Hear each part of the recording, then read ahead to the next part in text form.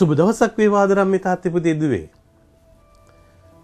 මනුස්සයාගේ ජීවිතයේ ඇතුලේ ඊළඟ ප්‍රශ්නය තමයි මම වටිනවද?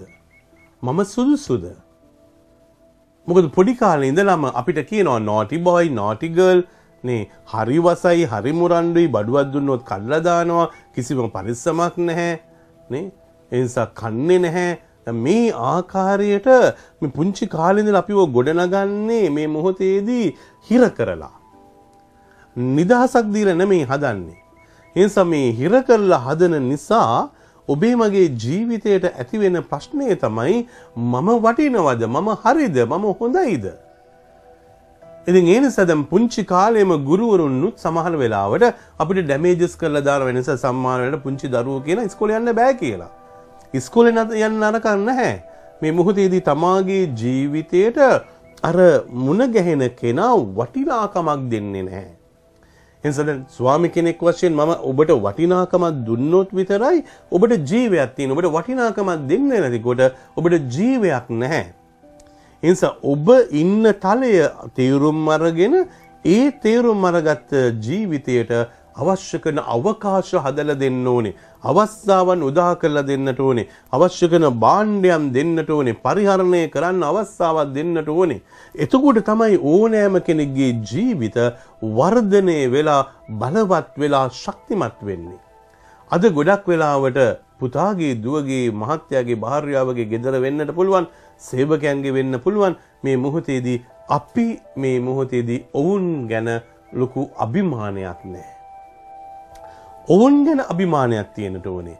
ඔබ හැම වෙලාවෙම කියන්නට ඕනේ I am really proud of you. මම ඔබ ගැන හරිම සන්තෝෂයෙන් ඉන්නවා. මම ආඩම්බර වෙනවා. මොනවා නිසාද? ඔබ මේ ජීවත් වෙන විදිය අනුව ඔබ කොච්චර දේවල් ජීවිතේ කරගෙන තියෙනවද? ඔබ කොච්චර ලස්සනට මේවා කරගෙන ගිහිලා තියෙනවද? මං අවංකවම හරිම සන්තෝෂයි කියලා කියන්නට ඕනේ. එතකොට තමයි රත්තරන් මේ තාත්තේ පුතේ දුවේ අර පුද්ගලයාගේ ජීවිතයට වටිනාකමක් ලැබෙන්නේ. වටිනාකමක් ලැබුණම තමයි ඕනෑම කෙනෙක් ඒ වෙනුවෙන් කැපවීමක් කරන්නේ. වටිනාකම් නැති දේවල් වලට කැපවීමක් කරන්න වැඩක් නැහැනේ. ඒ නිසා හොඳට ඉගෙන ගත්තම රිවෝඩින් මෙතඩ් එකක් දුන්නොත් එයා හොඳට ඉගෙන ගන්නවා.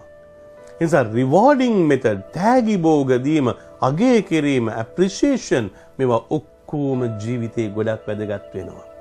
ඒ නිසා ජීවිතේ අනිත් අයව කන්ඩෙම් කරන එක අපි අතහරිමු. අනිත් අයව හැල්ලුවට ලක් කරන එක අපි පොඩ්ඩක් පස්සට දාමු.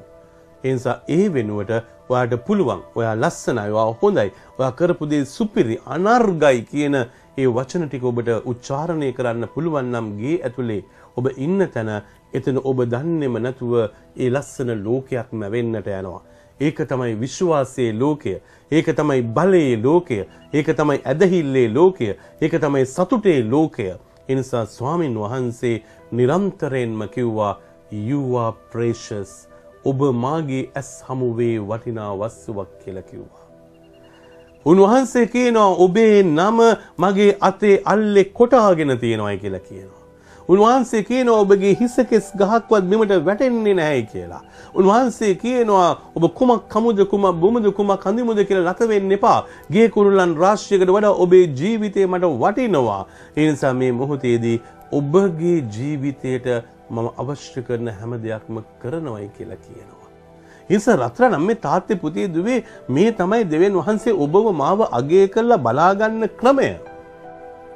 ඒ නිසා උන්වහන්සේ කියනවා වෙහෙසවන්නවද බර උසුලන්නවද දැන්නේ මා වෙත එන්න මම ඔබට සහනය දෙන්නම්. ඔබට වෙහෙසක් තියෙනවා නම් කරදරයක් තියෙනවා නම් බාධකයක් තියෙනවා නම් එන්න මා වෙතට. මම ඔබට සහනය දෙන්නම්. එනම් ස්වාමින් වහන්සේ ඒ තරමට ඔබේ මගේ ජීවිතය අගය කරලා බලා ගන්නවා. එහෙනම් අපි උන්වහන්සේගෙන් ඉගෙන ගමු. අපිත් එක්ක ඉන්න අයවත් අගය කරලා බලාගත්තොත් ඔවුන්ට වටිනාකමක් දුන්නොත් ජීවිතයේ ඇතුලේ ඔවුන්ගේ ජීවිත සරු වෙන්න පටන් ගනීවි. එනම් මේ සරුසාර භාවයට රහස මොකක්ද කියලා ඇහුවොත් කාර්ය මේ මොහොතේදී වටිනාකමක් දීම. ඔබේ ගෙදරට වටිනාකමක් දෙන්න, ඔබේ භාණ්ඩ වලට වටිනාකමක් දෙන්න, ඔබේ වාහනයට වටිනාකමක් දෙන්න, ඔබේ ගෙවල් දොරවල් වලට වටිනාකමක් දෙන්න, ඔබේ පුද්ගලයන්ට වටිනාකමක් දෙන්න. ඒ වටිනාකම් දෙන්න දන්න මිනිස්සු බිහි වුණොත් මේ පොළොව තලයේ තුල මේ පොළොව තලයේ ස්වර්ගයක් බවට පත් වෙනවා. ඔබ සියලු දෙනාටම චෙසු බීඩයි.